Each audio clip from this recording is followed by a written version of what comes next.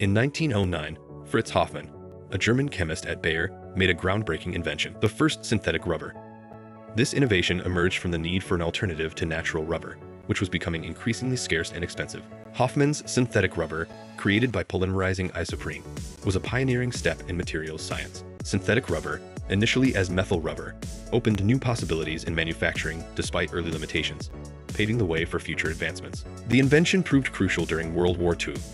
With natural rubber sources cut off, synthetic rubber production became essential for military and civilian needs. This period saw rapid developments in synthetic rubber technology, leading to more durable and versatile forms like neoprene and styrene butadiene rubber. Synthetic rubber significantly impacted industries, especially automotive, offering a steady supply for tires, seals, hoses, and various applications. Today, synthetic rubber is indispensable in various sectors, from transportation to healthcare, showcasing the lasting legacy of Hofmann's invention.